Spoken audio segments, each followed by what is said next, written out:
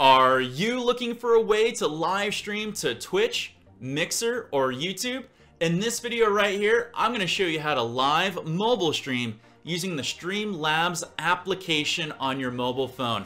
Coming at you right now.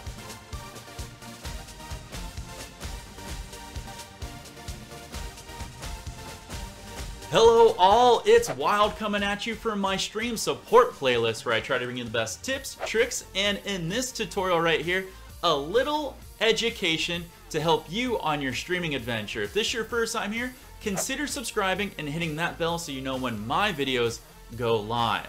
If you're into streaming, whether it be on Twitch, Mixer, or YouTube, you probably want to venture out into doing mobile streaming at some point. And you know what? I've done it a couple of times when I go on my painting adventures and I like to live stream them to Twitch, Mixer, or YouTube. And one of the best applications out there that you can use on your mobile phone is actually using Streamlabs. And if you're not familiar with Streamlabs, it's an application that you get to use for a plethora of different things when you live stream. For alerts, donations, certain graphics, certain tickers, things like that. But they also came out with an application that you can use on your mobile phone to stream to Twitch, Mixer, and YouTube. And you know what? It's actually a really good application. So I wanted to take a little bit of time and go over a tutorial of how to use the application because it might be the perfect one for you to use out there. Let's go to the desktop and take a look. If you don't have the application already downloaded, make sure you go into your app store and download Streamlabs. Basically just type in Streamlabs. There will be two search results. Make sure to look for their little icon that they have and go ahead and download it. It only takes a few moments. I already have mine downloaded, so I'm going to go ahead and open it right here. And you're going to be asked to log in under which platform you would like to stream to. At the moment, you can stream to either Twitch, YouTube, or Mixer. Depending on which one you want to do, make sure you select that. For the sake of this tutorial right here, I'm going to go ahead and stream under my Twitch account.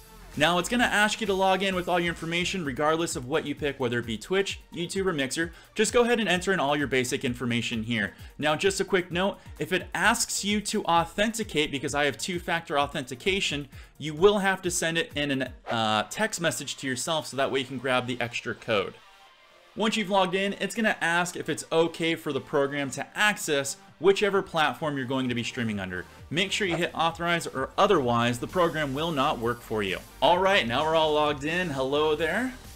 As you can see, we have picked which platform we are under. We are under the Twitch platform, which shows you right here, but this would either show you Twitch, YouTube, or Mixer. It shows you my account, Wild for Games right there, and it shows you all the other host of buttons and things that we can tap on.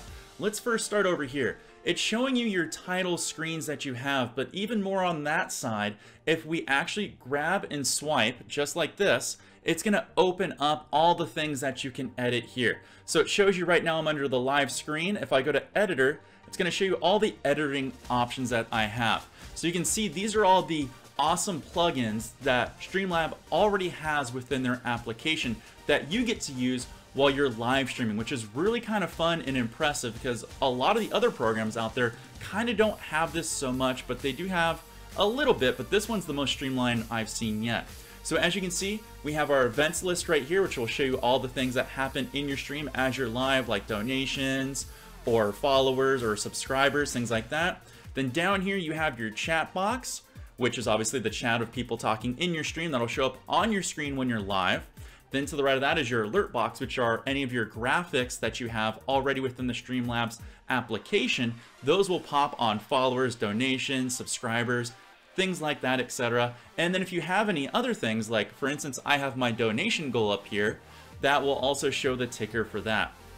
And these are all movable, and I believe there's different ones, but I haven't played around with it too much. But you can move these, expand them, make them as big or as small that you want. For things like my alert, you might want it to be a little bit smaller because it may not show correctly. But for things for like your chat box, I definitely want to make it better or make it bigger because it's easier for somebody like me who's streaming on the go to see it. Perhaps your event list you don't care about as much because, you know, it's not that big of a thing for such a small screen that I have. Or, you know, play around and have fun with it. You can do whatever you want. That's kind of the cool thing. And these things will layer. So for things that are like my alert box, it's only there when I get an alert. So I can have it take up pretty much the whole screen if I want. If you want to add anything else, if you hit the bottom right hand corner where this circle is, tap on that, and here's all the different things that you can add to your actual screen. And you can even add custom URLs if you like to, which is basically like a browser source. So it's up to you as the user to pick and choose what you would like to show on your screen. And as you can see, there's a preview mode that you can tap on and tap off too if you need to, just to see what everything is going to look like. But you can also push the previews. If you're doing this in front of your computer, you can do the test subscriber or test donation so you can see how things will pop. But just a quick note, it won't show you on the screen for some of the things on this platform. You will have to go to your VOD and see how it shows up for you. When you're all good and done, hit the top left arrow and it'll take you back, and then we can swipe one more time. There we go. And the next thing you have down here is your alert profile, which if you have multiples, you can do it there, but basically it's just set up for default, so make sure you have that turned on if you want to show any profiles or your profile. And then even below that, if we swipe one more time, you have your settings, which is all the different options you have for this particular program. It shows you what streaming platforms you can use, so Twitch, YouTube, Mixer, your custom. It's got what ingest server you're going to do. I recommend obviously picking the closest one to you, but if you're in a very populated city, it might be better to do a different one. And then you got the same thing for Mixer. It'll have the same kind of thing. Pick what server you want to stream to. Your broadcast options right here, which shows your output. Depending on how much power you have in your phone, and obviously the kilobits and the service that you have that you can push up and push down, you get to pick and choose what you think is going to be best for your options here. Right now, the options you have is 360p, 720p, and 1080p, which is quite impressive, the fact that you get that. On other streaming mobile platforms, you don't get to go up to 1080p without paying for a little bit of extra, or they don't offer that service at all. So that's kind of nice that this program does. Here you also get to pick your frame rates, so you got everything from 15, 24, 30, and 60. I leave mine on 30 myself just because it's easier, but it's nice that it gives you 60 frames per option too, if you want something a little bit cleaner. And here you have your max video bit rate. I basically keep mine on the default, which is 4,000, but if you're going to be in a spot that doesn't have a lot of service, I'd probably recommend going down to 2,500. However, if you're in a place with really strong Wi-Fi, you can obviously kick it up to the 4,000s, 5,000s, and even beyond that. Like there, it goes all the way up to 48,000. But for this one, we're just going to leave it at 4,000 there. Then you have all your audio settings. So you got low, medium, high, very high. It's up to you what you want to leave it at. The default for the option of the program is very high. And then here's the about, if you need to learn anything about anything that's coming out on the program. They'll also put updates and let you know what version they're on for this. And if you need to log out and you want to log into a different streaming platform, if you want to go from Twitch to Mixer, or Mixer to YouTube, or YouTube to Twitch, or vice versa, or in any order, you will have to log out of the program and log in under that particular streaming service that you want to do. That way the program knows what to actually upload to. So make sure if you want to stream under something else, you log out and log back in under the proper one. Now, if you want to make any changes to your actual stream name, right here I have mine labeled as Streamlabs Test. We're going to go over to this pencil right here and tap on it. It's going to get a little shaky, I'm sorry. And you tap on that, and there it's going to show you how to name your stream. So name it whatever you want. This is actually what the title of your stream will be called. For mine, I'm going to leave it as Streamlabs Test. And then underneath that is the category that the stream will be going to when you do your mobile stream. Now this one's a little more open air because it leaves room for spelling mistakes, which I don't like. I kind of wish it had predefined categories like IRL, creative, music, certain things like that. But the cool thing about this is you can actually label it whatever you want. So for instance, if you do cosplaying, and let's say you're doing a Legend of Zelda, you technically are allowed to stream under the Legend of Zelda section if you wanted to. So it's kind of nice that it gives you the option, but it also leaves room for errors and things like that. But for this tutorial, we're just going to leave it under Streamlabs Test and the creative category.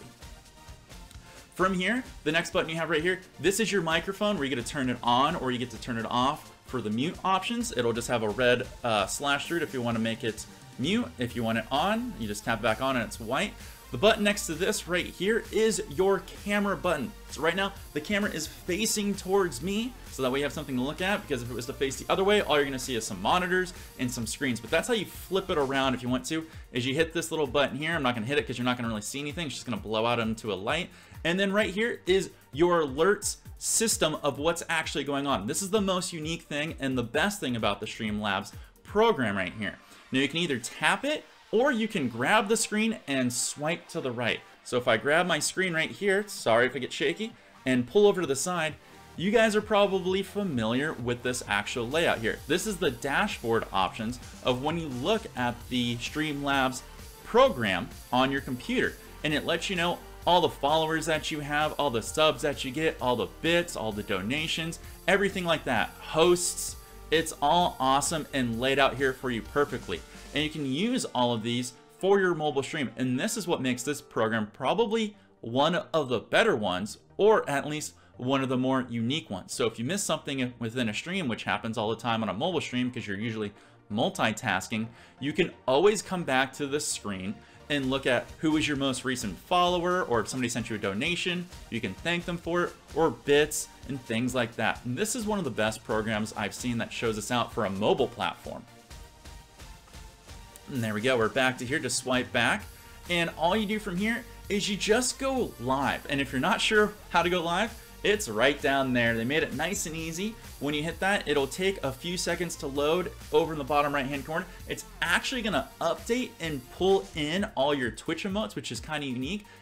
So this is what it looks like live. This is the VOD, and this is one of the best ways to test what it looks like for the quality that you get. It's gonna show you a few different things like your event list, followers, chatters, tickers, your box windows, depending on where you put them on. But the program works really good. The only thing I've noticed that there's an issue with is when you actually get alerts to come in from a follow or a sub or a donation, I've noticed there's a huge ramp down in the FPS, and it comes to a chopping stutter. Now this doesn't happen all the time, but I have noticed it a few times. It'll kind of go from 30 to 10 or 8, and it gets kind of stuttery at times, but it usually ramps back up, so don't let that be a problem. But you can see it's got great clarity, it comes through nice, and it's got a lot of bells and whistles on it. So this might be the perfect program for you out there if you're wanting to get into the mobile streaming of YouTube, Twitch, and Mixer. When you're done with your stream, just make sure you hit that button down there. That's a nice stop button, and it's all done and over, and click end broadcast, and you're completely done and out of the program. And make sure you leave your Twitch broadcast to archive if you ever need to go back and look at anything or grab them for highlights, or you want to check how it sounded or how things work. That's how it'll go for you. Just use those, refer back to them, so that way you can see if you need to, like, you know, use the camera in a different way, turn up the volumes, turn down the volumes, work up on your bit rate, work down on your bit rate, and that's pretty much all of what everything does here. Now, Streamlabs isn't the only mobile streaming platform out there. There's two others that I highly recommend that you check out. The first one being IRL TV app that you can download if you're an iPhone user from the App Store. That's a great program, and it's actually the first one I started using. And the nice thing about that is it has a text-to-speech program. So if you're doing multitasking on your mobile stream and you can't read the chat, it'll actually read it to you if you have headphones on, which is a really awesome program.